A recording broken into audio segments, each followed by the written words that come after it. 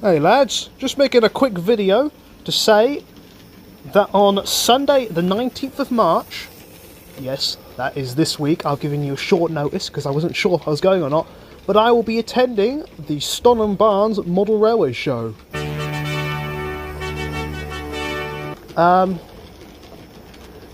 This is their first show they'll be holding. They've held, whatever the right word is, held ever. And all exhibitors go for free for this one. And this is my first ever show I've exhibited at, so I thought this would be perfect.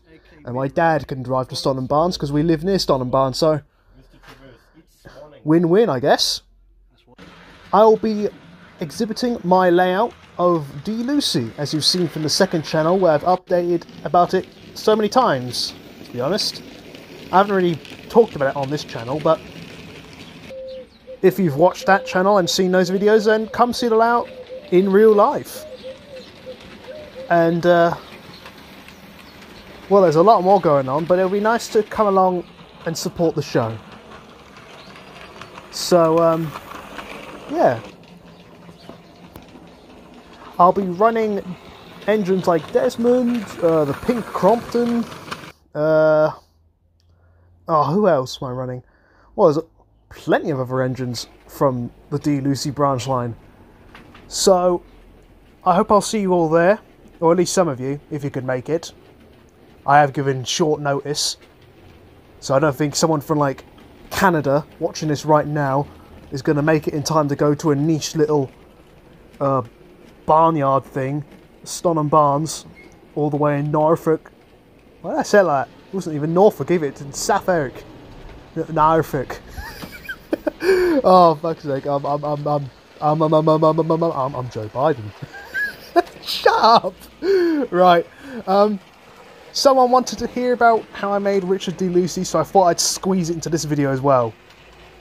But yeah, hope to see you all there. Yes.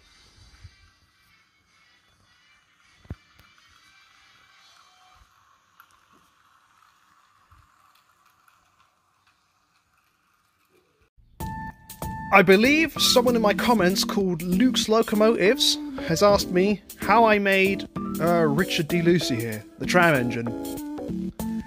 And I thought, well, there's no point making a Pettaugh Customs episode, so I thought in this short video I'm just going to squeeze it in and I'll tell you all how I made it. So Richard here is a DeAgostini Toby, as you can see, but been modified to not be Toby, of course. So the old stubby little funnel's been cut off, so has the dinky little bell. I've yet to replace it, but I think at some point I might just get some milliput out, make a little bell and a little string, put it there. The funnel's been replaced with a D-class funnel. I believe it must have been from this scrap body shell that I'm just painting all over for no reason. This pipe here, I don't know what it does, but I replaced it from this square looking thing, or rectangular even, from a bit of sprue from a pop rivet, because it was just the right thickness I needed. The buffer beams and buffers and couplings are from a deceased early Bachmann / mainline J72 body shell. Because that was like the only spare buffers I had at the time when I was building this, like 7 years ago. I don't think I even stripped the original paint. This is like layers and layers of paint. It's like an onion, you know. The cab doohickey has been cut out, so it's not like a blank plate like that. It's been done in similar to a Great Eastern carriage brown or something, and royal blue side plates with a number plate which is 152, which isn't a real tram loco number, I think, but it's actually based off of the year, I think, 1152, where Richard D. Lucy was the founder of the town of Dis. So that's why I've named this loco Richard D. Lucy, because, well, the layout's called D. Lucy, his surname's D. Lucy, the De Lucy care home thing is is based in this, blah blah blah. I think you get the idea. What else have I changed? Well, the couplings, I haven't been able to fit some proper tension locks, so I've just used these bits of wire as like a bar for the hook to hook onto. I've also used the same wire to make the cow catchers as the originals, just a big solid square lump. It was pretty fiddly, but it was also pretty nice to make. Looks a bit grubby and a bit rough, but maybe one day if I do care enough I'll probably give them a proper overhaul. This runs on a Hornby 040 chassis, cut down severely so I can actually fit into the body shell. Nice. And it's got some little supports to hold, well, to rest over the buffers, as well, because it hasn't got like a platform or anything to use these supporting lugs to clip onto. Oh, the handrails are also bits of wire as well, same gauge I think. The cow catchers have been extended with a little bit of card down here. If I did this today I'd probably use plastic card, because I've just stopped using card on models because it feels really cheap, but it comes in plentiful.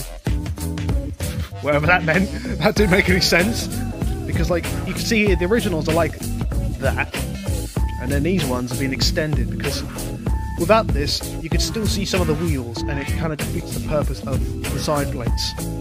You could still see the wheels, sort of. These squares, they're the hatches for like cleaning out the smoke box and the firebox, as I don't think you could get a fire iron or whatever through here without having to actually have somewhere for it to extend out. That's why you see on some engines they've got a cab door on the back to actually stick your shovel to clean up the firebox. What else have I done? No, I think that's really it, to be honest. Oh, well, other than that cheaply glued in weight on the roof for like some traction, I guess. I guess it weighs it down somewhat, but I mean, at the time I couldn't really think of where else to put a weight suitably. I think it's just best to get a white metal kit, to be honest, because it's already got the weight, and you don't need to stick weight anywhere else because the whole thing is heavy and it puts weight onto the chassis. So that's how I made Richard D. Lucy, and that's that short bit of video done. Thank you for watching, and I hope I see some of you at Stonham Barns on Sunday. Yippee!